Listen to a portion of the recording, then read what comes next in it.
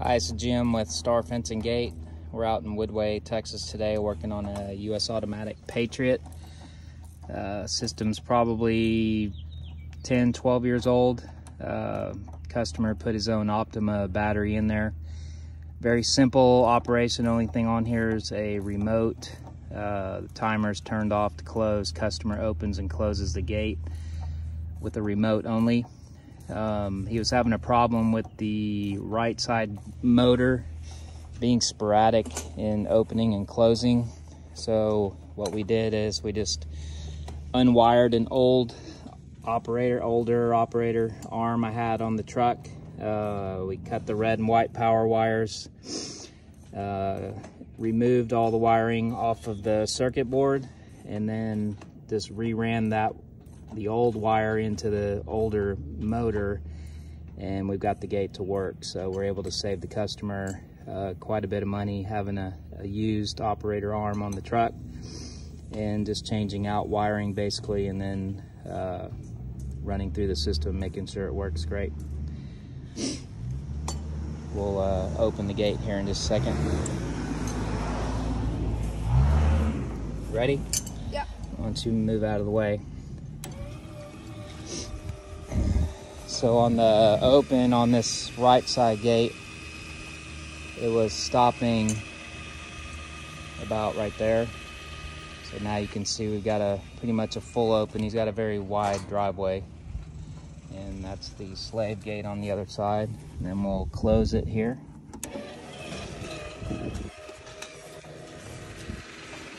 We'll see that the gate comes to the middle and stops.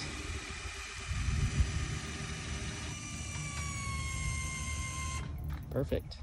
Hit that open close button on the board, bottom left black. So we just had this arm from another customer's job and just swapped it out here. So these motors are very simple. You can see the housing I took out here to get the wires out. The back of the motor is simply just 5 bolts that go in. 1, 2, 3, 4, 5, and that's it. They're very easy to work on. This customer will be happy now. Thank you. So we're going to show you while we're here how to take off this the limit assembly and the circuit board, because I did put a newer board and limit switch on his older motor here. So what you have to do is you have to take this and that off, and that takes this plate off, and then you can remove the limits, and then you can get access to these 4 screws on the circuit board, and then we'll save this unit here for another gate repair. I think this motor part is actually shot, unless I want to take it back to US Automatic and have them repair it, but it's probably not worth it.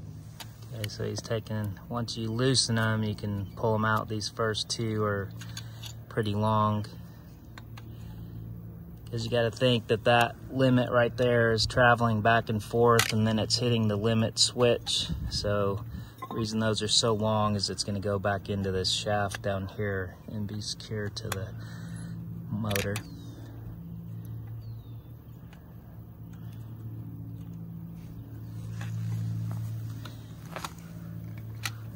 Stand it up.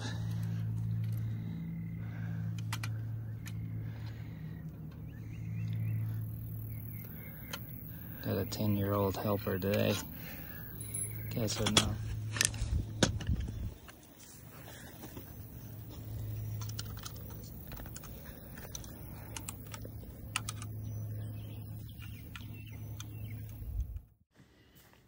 So since my son turned the camera off accidentally here, what we did at the end of the video here is just remove the circuit board and limit switch assembly from the back of the motor to save for another job. It's simply about 8 screws. The circuit board and limit will come out all together if you take out the 4 screws on the circuit board, and then you just have to take out the 2 long screws like we did in the beginning. Thank you for watching, and apologize for missing the last part of the video. Thank you.